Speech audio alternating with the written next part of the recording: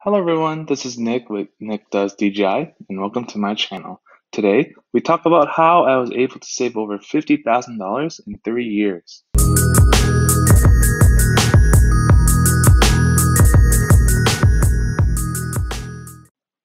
We have to talk about the B word, budget. The first step is to create a budget. The budget is what will help you identify areas where you can save money. You can use apps like Mint, Personal Capital, or you need a budget to keep track of your progress. Identify and forecast your biweekly or monthly income coming in. Next, create budget categories such as housing, food, transportation, investing, and track your spending for a month or two. Then set new goals for each category and then start implementing your new goals. Lastly, make adjustments as you go. Practice makes perfect, so it's okay to make mistakes in the beginning. The second thing I did to save money was to start making coffee at home. I made a in-depth video on this recently, which I will link on the screen. But I save about $4 per cup of coffee by making it at home. I already broke even on the cost of the coffee machine. And you can still use premium coffee beans like Stumptown, Blue Bottle, and yet still save some money compared to stopping by the local Starbucks or the local coffee shop and you don't have to sacrifice on the quality of brewed coffee. The third thing I did to save money was to start cooking at home. Buying in bulk is your best friend. Buy staples such as rice, beans, potatoes, pasta, and whatever else in bulk. Have frozen meals ready to go. It's my experience that you're more likely to eat out when you come home tired from a long day at work, but you also don't have any food readily available. And after getting your groceries, try meal prepping once or twice a week for enough meals to last you for 3 to 4 days. This is to prevent the temptation to eat out when you don't feel like cooking. Another tip is to cut out buying bottled water and beverages. It's expensive and not good for the environment. Invest in a home water filtration system or at least use a portable Brita filter. The fourth thing I did to save money was to cut out unnecessary subscriptions. Sorry, but the first thing I did was cancel my Netflix and Hulu subscription. Then I looked for ways to cut down on my gym membership. I used to pay $55 a month for a powerlifting gym, but I decided to go corporate and join a local corporate gym for only $15 a month. But in light of the pandemic, my gym suspended my monthly payments entirely, and I haven't paid a gym membership in over 9 months. So since the pandemic has started, I actually have opted for body weight exercises, going outside for a walk, a run, a hike, or even a bike ride, and just do a lot of other things that don't necessarily cost a lot of money. The fifth thing I did to save money was to shop plans and compare prices, whether it's cell phone bills, health insurance, auto insurance, or even renter's insurance.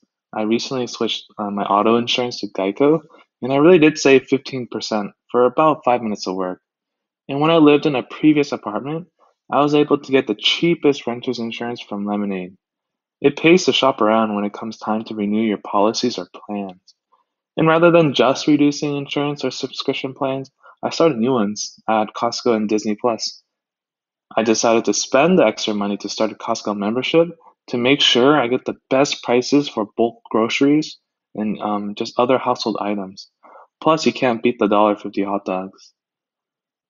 And as a result of losing my Netflix and Hulu subscription, I signed on to Disney Plus. I am a huge Disney fan, and at the time of the Disney Plus launch, they were doing a deal where you can buy a 3-year membership for the price of two, and I couldn't resist. So when you average it out, my average monthly cost only came out to about $2.80 for a platform with hundreds of hours of content and the biggest theatrical releases. And lastly, the last thing I did to save $50,000 in 3 years was to make my money grow for me. So what I did was using all the money that I saved from the previously mentioned ways, I put that in the market. At the time, I used Robinhood, and over 80% of the money, saved money, went into solid blue chip dividend growth stocks, many of which I hold again today in my M1 finance portfolio. Referral link in the description below. And the S&P historically returned on average 10% annually. And my personal opinion is that if you intend to hold money for whether it's to save up for a down payment on a house, a car, and if your time horizon is at least 3 to 5 years, you are better off investing it in the market, but your risk tolerance may vary. And the remaining 20% of the saved money went into high yielding savings account. At the time, Marcus by Goldman Sachs and Ally Bank were all offering interest rates above 2%. Unfortunately, nowadays, however, a quote unquote high yield savings account only yields about 0.5%. Now, what did I do with the money that I saved for over 3 years? Well, I put it into real estate. This is not the actual picture, but I did purchase just earlier this year a townhouse for my wife and I, um, to use for our starter home. And the money that I saved over the years went towards the down payment and closing costs.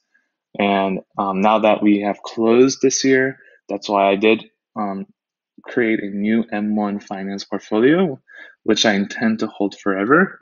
And yeah, so thank you again for watching this video. For the YouTube algorithm, don't forget to subscribe, hit the like button, and share this video with everyone.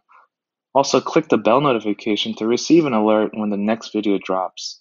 The more engagement I get, the more likely my videos will show up on the YouTube algorithm. Bye.